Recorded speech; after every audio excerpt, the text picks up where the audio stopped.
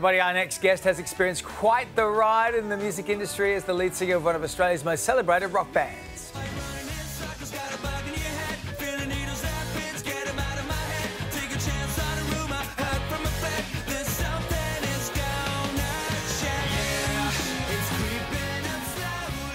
Creeping up slowly now, Taxiride frontman Jason Singh is touring solo and performing some of the greatest hits of all time. We are thrilled to say Jason Singh joins us live from Melbourne. Good morning, hey, Jason. Legend. Good morning, guys. How you doing? Great to have you on the show. Take us back to 1999, first of all, when Taxiride, took the world by storm. What was that moment like in your career?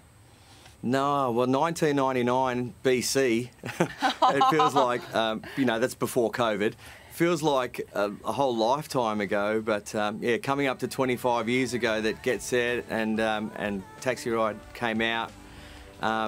It was an incredible ride for a guy in his early 20s, and the whole band was in their 20s. So yeah, we worked really hard up to getting a record deal and then putting out Imaginate, and it debuted at #1, and the rest is history. We had a few hits and we had a pretty good ride at the time. I've always wanted to say this, but I sat down, I don't know if I ever told you this, Jason, but I sat down in New York at that time, around 99, with Seymour Stein, the great record producer there. He found Madonna and Talking Heads. And I sat down, I went to this dinner and I was like, ooh, I'm going to sit with Seymour Stein. This is really going to make me. And the whole night he just talked to me about this amazing group called Taxiride. Really? So I wanted to know, what was it like and what was his input into your success? Well, I mean, he was an incredible A&R guy, and his ears and his instincts were second to none. I mean, signing Madonna and Talking Heads and the Ramones and the Pretenders and us. That's great. And it's kind of what's missing in the music business now, is that traditional A&R person that would hear something in a group or a performer or an artist and go, this guy's got something, or this band's got something, and I'm going to develop it and I'm going to work it. And his presence was just, his aura was, I mean, it was crazy to be around him and be stuck in his orbit, because the stories that he could tell and his knowledge of the music business was second to none. And unfortunately, last week he passed away. I was only thinking about him that morning. And then I got the news that he passed away. So another great loss from the music business. Yeah, well, he certainly knew what he was talking about, because you guys toured with some huge names. Taxiride performed around Europe. Even with the great Tina Turner, you performed to 2 sold-out Wembley stadiums. That must have been incredible. It was incredible, actually, and the footage that's up right now is, well, there you go. That's us walking out onto stage at Wembley Stadium. Wow. So, what was that like, that moment, to hear that like crowd? It was crazy. I mean, for me personally, it was a real visual of how big an artist could get. Like, she had 440 staff on the tour. She had leapfrogging stages around Europe, and she would fly in on a helicopter, come out of the helicopter, walk straight out onto stage and just explode.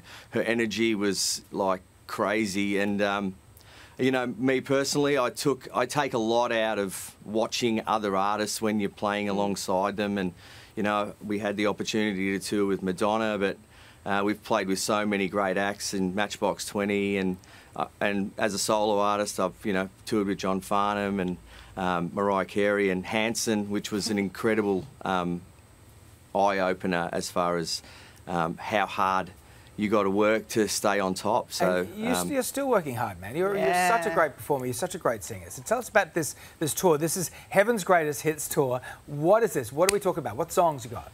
So Heaven's Greatest Hits was inspired after 2016, when 3 of my favourite artists passed away in the same year. We lost Prince, David Bowie and George Michael in 2016, and for me it was like, music is done without those guys in it.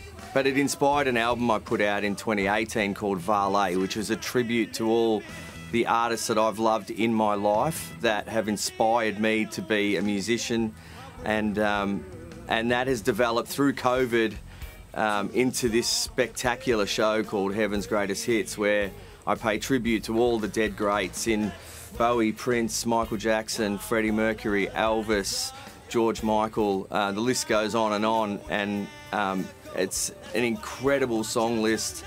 And we've made the show. The show's not just a performance. It is.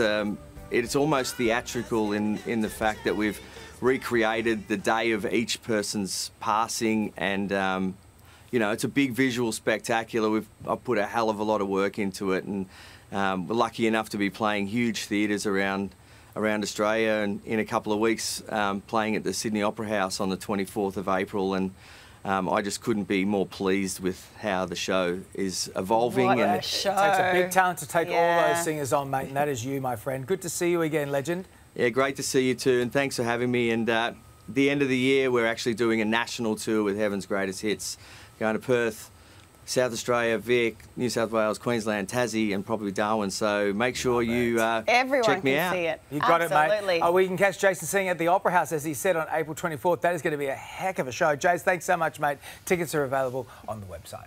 All right, straight ahead, though, Pie Lovers.